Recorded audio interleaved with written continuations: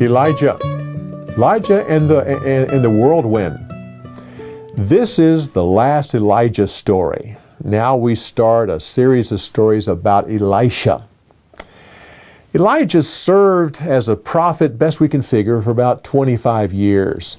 It was through the entire reign of Ahab and Ahaziah.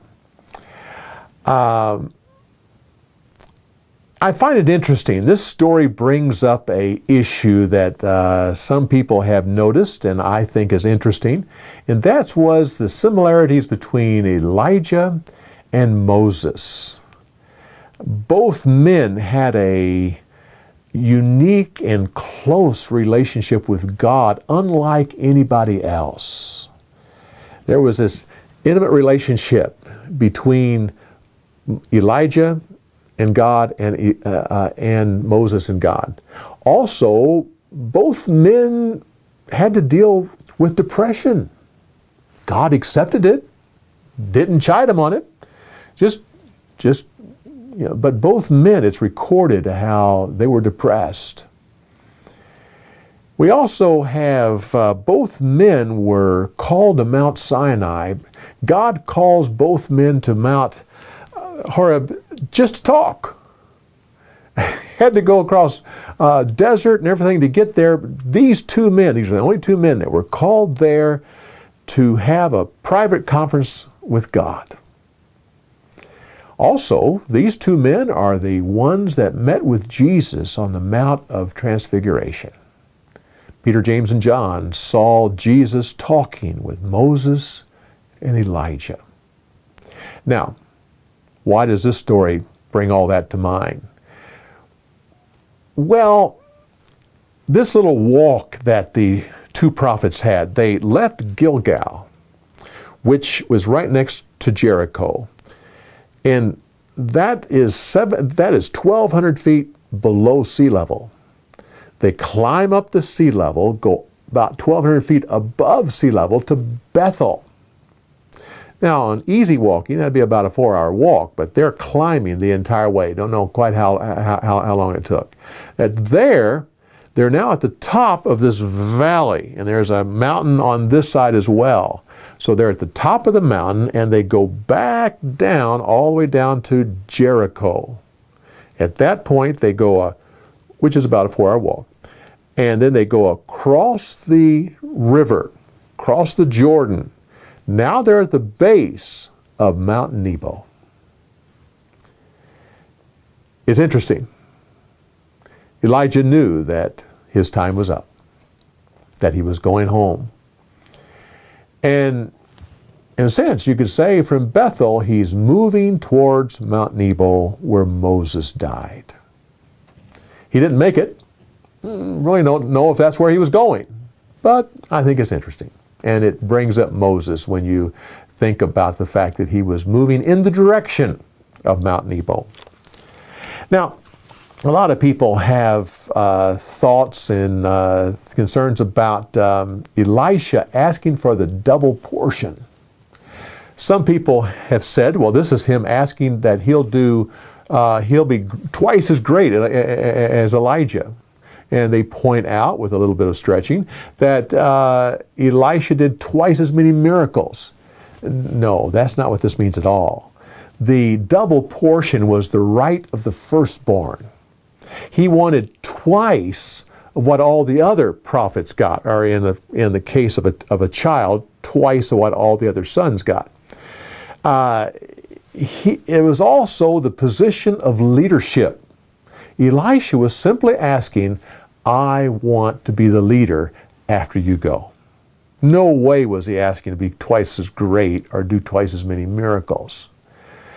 And now, Elijah was shocked at this. That wasn't his position to give that out. That was only God's decision. And then he had an idea, which I think he got from the Lord. As a sign that Elisha would have it, Elijah said, if you see me go up, then it's yours. And I'm sure that Elijah probably watched and saw that sure enough, he saw him go up. And for the prophet, that was good enough. But it wasn't good enough for Elisha. He picked up the cloak, he picked up the mantle, and he walked back to the water, and he raised it up and said, "Where's the Lord God of Elijah?" And he hit the water, and the waters parted. That was his sign. Sign for him and the other prophets that were watching. When they saw that water part, that was good enough for them. But it wasn't necessarily good enough for the people of Israel. He got back to Jericho. They had a problem with their spring of water. And he heals the spring of water by pouring in the salt. And I think that was good enough for the people of Israel. This is the man who is replacing Elijah. But it wasn't good enough for the enemies of Israel. You see, Elijah, his entire life, his main goal was to destroy the worship of Baal in Israel. He thought maybe he had done that on Mount Carmel, but no, he had killed the prophets, but people still worship Baal. That's why he thought he was such a failure. These 42 young men, now young men back in those days, that particular word meant anyone that was under 30 years old. So you kind of think of these as young men in their 20s. They were not children. They, from best we can figure, they were worshipers of Baal. And they were basically saying, no, no, no, get out of here. We don't accept you. You are not Elijah. We know him. He was a hairy man, wore coarse clothes, goat hair, and was out in the wilderness. Elisha was bald, smooth skin except for his beard, and dressed in normal clothes, lived in houses, was among the people. No, you're not, you're not Elijah. Well, they got, the worshipers of Baal got their sign right enough. The bears came out and killed those 42 young men. And that was a foreshadowing. Because what Elijah started, Elisha would end. He anointed Jehu. Jehu killed all of the worshipers of Baal. So the 42 men, the 42 young men, foreshadowed what was going to happen to all the other worshipers of Baal. So you have 4 signs that Elisha took over. The sign given to Elijah, just see me go up. The sign given to the prophets and Elisha, the parting of the water. The sign to Israel, the healing of the spring. And the signs to the worshipers of Baal, the bears that came out and killed the 42 men. As you compare these 2 men, Elijah and Elisha, they are so different. As I mentioned, one was rugged and hairy, and the other one was smooth and bald and just wore regular street clothes, and lived in houses, and actually was familiar with the king and the army, and was someone who fit into the crowd a little bit more. Elijah never fit in the crowd. We're going to see in a future story that they had to ask, is there a prophet among us? And someone, oh yeah, Elisha's right over there. Well, if that's Elijah, they would not have to even ask the question if he was around. But we see the miracles. Elijah's miracles were grand and public, calling fire out of heaven. Where Elijah, he only did 2 miracles that were helpful and helped someone's problem.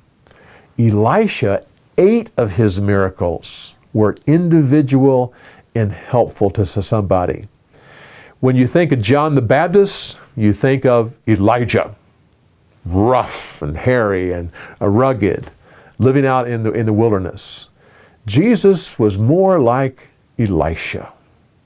He wore common clothes, dressed like a rabbi, but was common among the way that he dressed. He walked among people. His miracles were helpful in healing people and meeting the needs of those that were distressed. Obviously, he was the Son of God, and not like Elisha in that, but in the way he approached things, he was more like the prophet Elisha. Well, these two men, both great prophets of God, both used in a mighty way.